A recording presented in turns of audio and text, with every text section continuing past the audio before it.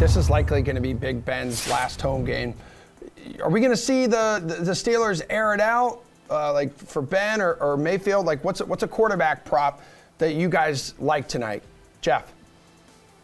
I mean, I think just going over on Big Ben's touchdown props is fine. I mean, I'd be pretty shocked if they didn't give him, multiple chances inside the red zone to do that. He's plus 100 to go over 1.5 passing touchdowns. I think that's great value. Again, I think we're going to get a Cleveland Browns defense. It's not really at 100% anyways.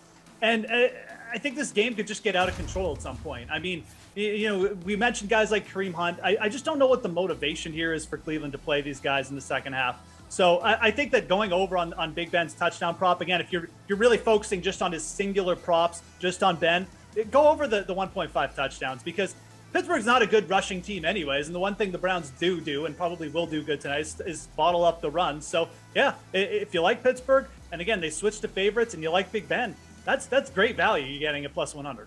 All right, Pearce could also get after the over half an interception prop. How dare you? Actually, I probably won't go in that route, given that Cleveland, they've already got several of their guys in secondary are out. Others I don't think are going to play. They've had a good secondary this season in Cleveland, but I just don't think they're going to suit up. And if they do, I believe that they're going to be limited. We also have reason to believe that their pass rush is going to be limited. So I don't even know if I would go with that interception route, but I'm definitely going to go with over 234.5 passing yards.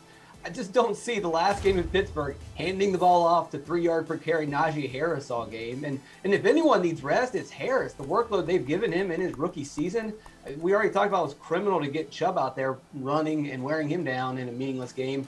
Why wear down Najee Harris any more than you already have? You need to save this guy. He's probably he's basically your future. So why go out there and burn him out?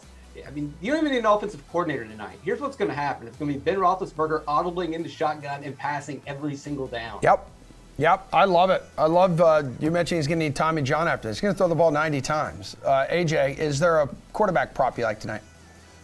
Well, actually, Emerson, you hit on it. It's the interception prop, I think, for both guys. And look, if Ben comes out and he's throwing 90 times or even 50 times, like one of them's going to somebody else on the other team. There's just no chance. If you really think he's going to throw the ball that many times, there's almost no chance he doesn't throw an interception here. You get him at even money to throw a pick. I like Mayfield as well at minus 135 to throw one here. Had a really bad last game and has struggled all year with interceptions. So I do think both of those are in play tonight.